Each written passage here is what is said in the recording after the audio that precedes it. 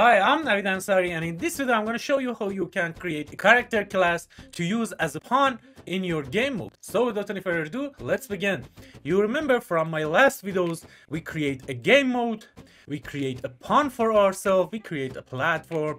I tried to show you some cool stuff with Unreal Engine 5, some cool tips, some cool tricks, and some cool notes that you should know about if you wanna create your game in Unreal Engine 5. In this case, let's just open this our game mode that we designed. You can just add a blueprint class and choose game base mode. With this game mode, I promise that I show you the best way to create classes for this game mode.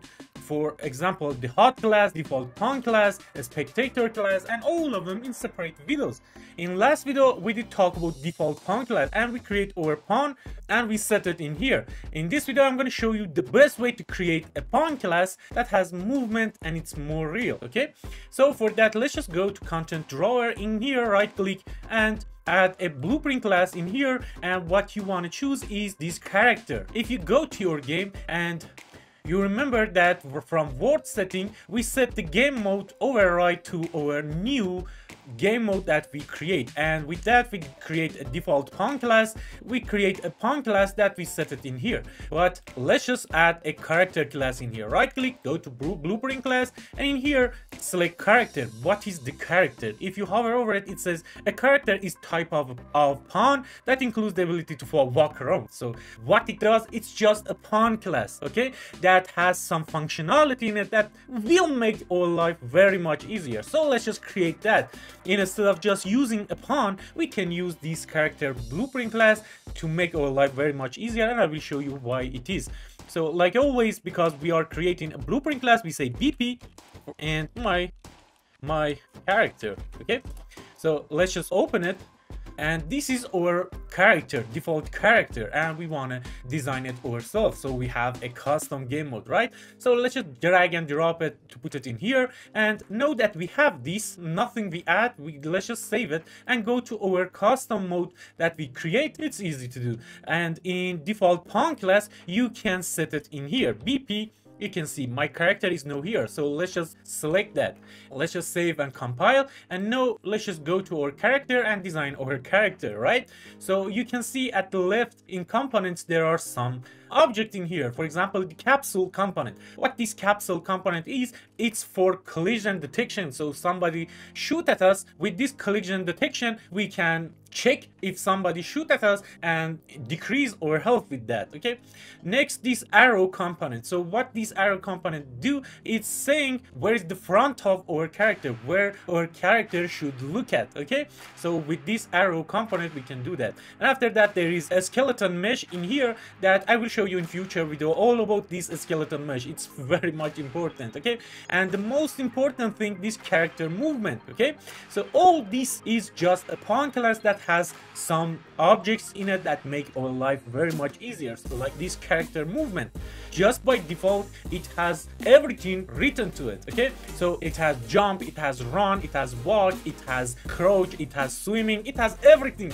The Unreal Engine developers did all of this just for us, and it works the best way possible, okay? Optimized and beautiful, right? So let's not change anything and just go to our one of our scene that is in here. Let's just use this scene, and in here in word setting, okay, word setting, in you can see that because in our BP, the game mode that we create before, we set the default pawn class to be BP my character. Now if we go to our scene, you can see in word setting the default pawn class is our BP my character, okay? So now let me show you how you can use this character that we create. Like all the blueprint class, it has viewport, it has construction script that we talk about it a lot, and it has event graph like all the blueprint classes. Let's just get rid of all of this, we don't need. So let's just save, compile, and I want to show you that this character that we create is make our life very much easier. If you right click in here and say, for example, whenever they hit a space bar, okay, so a space bar, whenever it's pressed, we want to jump. And with that we jump. That's how easy it can get. You can do it with pawn class, but with character class it very much make our life easier. Okay, so now let's just go to our scene in here, play, and you can see if we hit space on our keyboard, it will jump, and you can see it. Now we have our custom character. And what is cool about this character, it has a lot written to it. So Unreal Engine developer did a lot for us. So for example, if you click on this character movement in detail panel, you can see that it has a lot of property that will work for us. For example, if you go down in here, you can see there is character movement, jumping and falling. Okay, so for jump z velocity, if we increase this, our character now jump higher and higher. Let's just compile to see if it's working or not. If we hit the space now, it will jump higher and higher. Okay, so there is a lot more to this character movement. They wrote a lot of things for us with this character movement, and because it's written in C++, it's very much optimized. Okay, you can do all of this with just the pawn class, but with this character it will be more optimized. So let me show you some other things in here.